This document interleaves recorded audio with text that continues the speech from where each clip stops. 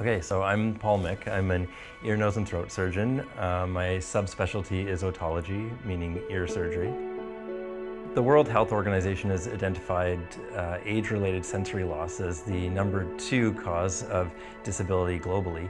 And recently, my research group conducted a study in Canada to identify the prevalence here of both hearing loss, vision loss, and dual sensory loss among adults aged 45 to 85. Not just on the prevalence and burden of disease, but of determinants of hearing loss, with the idea that if we can identify potential causes that can be modified, then we can lower incidence and prevalence rates. All right, so how are you doing today? Good. Yeah, good. We look for downstream consequences such as social isolation or even cognitive decline.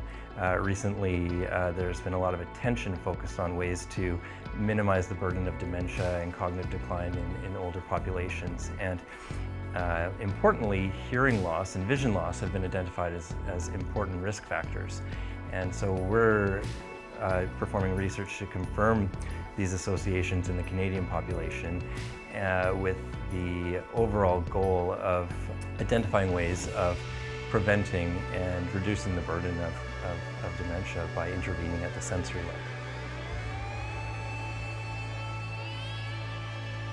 What we're trying to do is, yes, we're trying to improve interventions at the patient level. We're trying to advance cochlear implant technologies, but at the same time, we're trying to make our communities more accessible to people with sensory problems who are older and contribute to the larger goal of helping adults age well.